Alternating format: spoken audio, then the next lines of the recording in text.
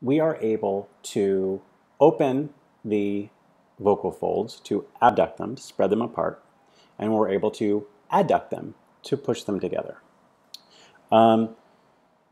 This is different than the rapid opening and closing that generates phonation. Let me give you an example. If I try to open and close my lips as fast as I can, consciously,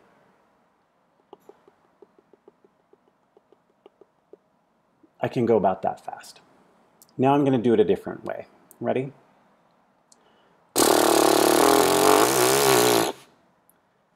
That was a lot faster. I used air pressure.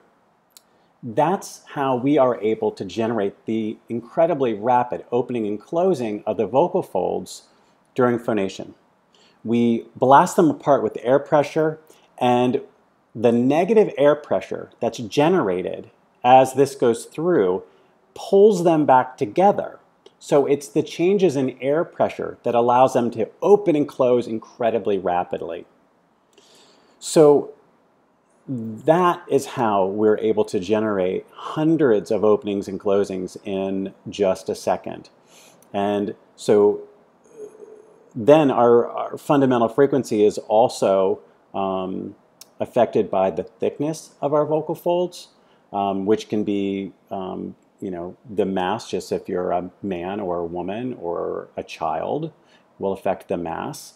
And then also how much we stretch them. We can use cartilages, our arytenoids, to actually pull them really thin so that they can move even faster with those changes in air pressure. So it's really important that you understand that the Bernoulli effect is what allows us to open and close our vocal folds at that rate. And it's not a conscious effort on our part to open and close them volitionally. I hope that helps.